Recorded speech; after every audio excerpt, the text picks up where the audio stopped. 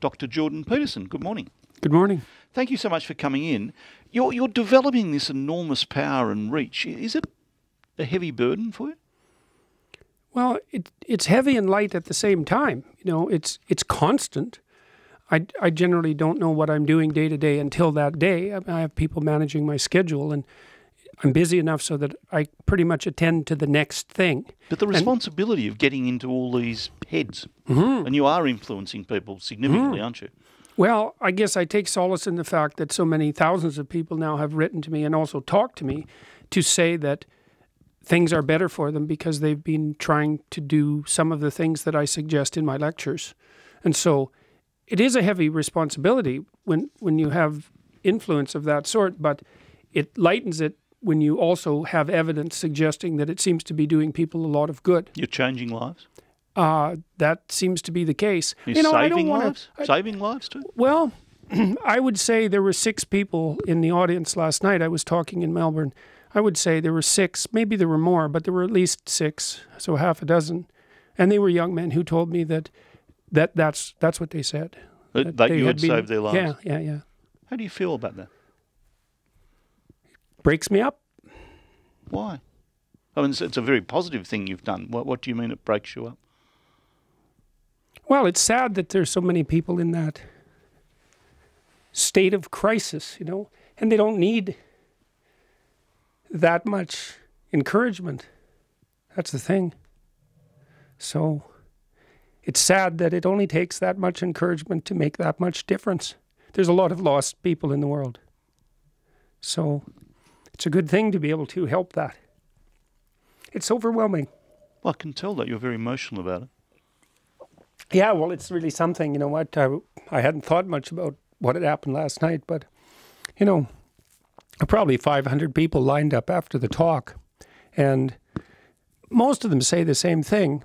You know, about a quarter of them say, look, you're putting into words things I already knew. I always knew, but I didn't know how to say. It's like, well, that's what archetypal stories do, and I guess that's what articulate people do, you know, so that's a good thing. But then the other 3/4 of them say some variant of you know, my life has been turned around. They say, oh, I was addicted, or I was drinking too much, or I wasn't moving ahead in my relationship with my girlfriend. I wasn't getting along with my family. I didn't have any direction in life. I was nihilistic or hopeless or anxious or any number of variants of those. And I've been trying to put into practice what you've been talking about in your YouTube lectures and podcasts, and it's really helped. Turned my life around. Thank you. It's like, yeah. It's really something. Do you feel fragile about that? Well, no, I wouldn't say exactly that. I seem to be able to handle this. It's been going on a long time now. It's been 18 months. And I would say in many ways now it's better than it was, because at the beginning, especially when I put my hat in the political ring, let's say, because I felt that the Canadian politicians had overstepped their boundaries, you know, my job was threatened, and quite severely, and I thought I might lose my clinical license as well, and things were up in the air in a big way. Now things are a lot more. Gender pronoun. Yeah, it was my refusal, my stated refusal to abide by the requirement that I modify my language in a certain manner that I felt was inappropriate. I felt it was inappropriate of the government to demand that I modify my language. The government has no right to intrude on people's lives to that degree. It's very, very dangerous when that happens. And so anyways, I've been in one scandal after another in Canada, like seriously, like nonstop for 18 months. The last one, just 2 days ago, I was at Queen's University in Kingston, and there was a big demonstration. There was a very eerie occurrence. They arrested a woman who was carrying a garrote, for God's sake. You know, does that frighten you? That was not good. The Queen's University thing was not good. We were in a hall. It was kind of like a church, this hall. It's what it looked like. It was lined with stained glass windows, and probably 20 of them. And there was a protester had climbed up in the window well of all 20 windows, probably 5 or 6 feet off the ground. And they were 7 feet high, these windows, and they were pounding on them, and forcefully enough in one case to break the window. And so there was 900 of us inside, and we were surrounded by this group that were pounding on the windows and yelling and pounding on the doors. And It was, and you could see against the stained glass, you could see these shadowy forms pounding away, and it was very eerie. No one in that hall will ever forget that experience. Why?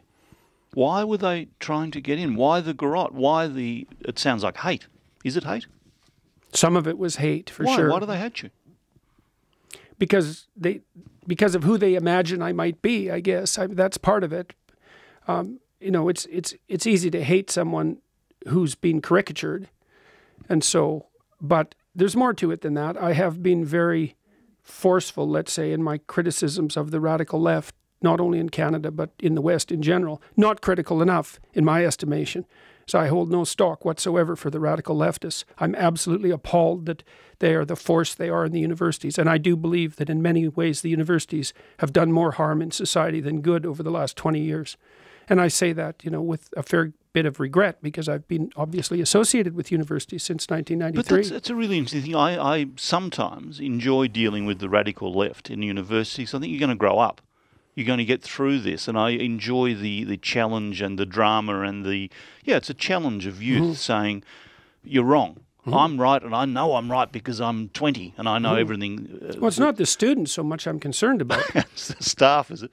Oh yeah, it's the staff and the administrators. And no, it's not the students. I mean, look, I've been protested against. I watch the protesters, and most of the time, the vast majority of them are young people whose desire to have a positive influence in the world is channeled into this particular political expression at the moment. But so many of them are manipulated by the faculty members. And there's no excuse for that. And what they're doing is far more dangerous than it looks. Why do young men need you? Well, first of all, I would say it's not just young men. Part of that's an artifact of the fact that most of the people who watch YouTube are young men. But I won't evade the question. I mean, because, see, to some degree, maturation among men is a voluntary process. It's not so voluntary for women. They have to grow up fast. They have a lot of things to do before they hit 30. Yeah.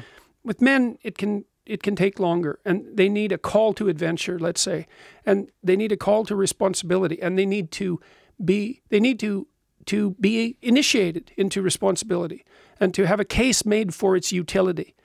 And so I'm saying, look, it's better to be adult than to be a child. It's better. It's better to be in control of your own destiny. There's a place for you in the world. The world would be lesser if you don't take your place in it. That you have a responsibility to bear, to sort out your education, to straighten out your life, and to become who you are. Grow the hell up. Grow up. And for reasons that are positive for you, positive for your family, positive for everyone. But is this generation lost? They're clinging to what you're saying and doing in a desperate. I'm not criticising what you're saying and doing, but they need it. They need it desperately. Why? Why are they lost? Well, I think that every generation needs a message that supports maturation and responsibility. I think that we've done a bad job as a culture of putting that message forward. So to me, since the mid-1960s, our young people have been fed a never-ending diet of rights and impulsive freedoms, something like that. And that leaves a hole, because most of the meaning that people manage in their lives, and so that would be the meaning that you can offset against the tragedy of life, that comes from adopting responsibility and carrying a load. Like, human beings, in some sense, are designed for a load, and the heavier the load, the better. It's one of the things that gives you, there's this proclivity among psychologists to attempt to facilitate self-esteem, which is a word I don't care much for. I think that self-respect is a much better term, and I think you develop self-respect by carrying a responsibility. I feel very lucky to have been born in this country. I think it's essentially a decent country. It does follow a lot of what happens in the United States, and I'll get to that in a moment. But I was talking to some welfare workers, police, Salvation Army yesterday, saying to me they think society is becoming, and particularly at the age group we're talking, is becoming more aggressive, more cynical, more angry. Do you agree with that? And if so, why? Well, I don't think the statistics bear that out, because what we've seen overall over especially the last 20 years, is a remarkable decline in violent crime. I do think that there might be an epidemic more of aimlessness and depression and anxiety, that sort of thing. And I think that that's partly because the case for growing up is not made well. And because we're also so cynical about our own societies. You know, I was in Amsterdam a month ago talking to a group of well-placed intellectuals. They're all friends of Theo van Gogh, who was killed in Amsterdam about 15 years ago, was stabbed. And they said that embarrassment about the Dutch culture is rampant in their society. And that just makes my jaw drop, because I go to Holland and I think, my God, this is such an amazing place. These people, they scraped this country out of the bottom of the ocean. They built dikes to hold back the waves. It's free, it's liberal, it's compassionate, it's orderly, it's beautiful. Yet they're embarrassed by it. They're embarrassed by it because of its tyrannical, patriarchal nature. It's like, well, who are you comparing it to? It's like, what are we comparing our societies to? Where do you want to live on the planet or in time? Anywhere but in the West? Not if you have any sense. You've sort of been described as a warrior against political correctness. Is that fair? Yeah. Tell me about this then. Our national carrier, Qantas, got some attention earlier this week, and I was thinking about this, so I knew you were coming in. And they were taking advice from a diversity group that's publicly Yeah, that's a bad funded. idea. Yeah, that's a bad idea. They wanted to ban words like guys and chairman, husband and wife, replace words like mankind and chairman. What's your reaction to that? I think that it would be better if people tried to solve some real problems instead of playing these idiot diversity games. I think that everyone who plays identity politics, whether they play it on the right or the left, is going to pay for it in ways they can hardly imagine. It's a very counterproductive way of dividing up the world. It's impossible to come to a peaceful solution in the identity politics universe. Even the identity politics types themselves, they've run into this problem they call intersectionality, right? So, okay, so you classify people by race and by sex, let's say. So, and seek for equity along those dimensions. But then, well, what about the intersection between those dimensions? So you have enough ethnic minorities in your organization, let's say. You match by population, which is a foolish way of doing it, but you do that.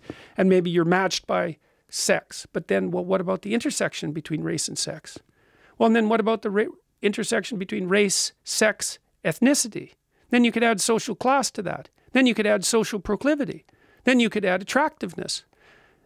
There's a never-ending way of dividing people up into groups, and you can't equalize across all those ways. It's just technically not possible. Do you think people need to make a stand on issues like this? And when an airline like Qantas makes these decisions, do they need to stand against it? Do they need to boycott it? Do they need to do that sort of thing? I think they need to understand it at a deeper level. It's like we have to decide if we're going to divide people up, if we think that dividing people up primarily by their group identity is a good idea. And it's not. It's a bad idea.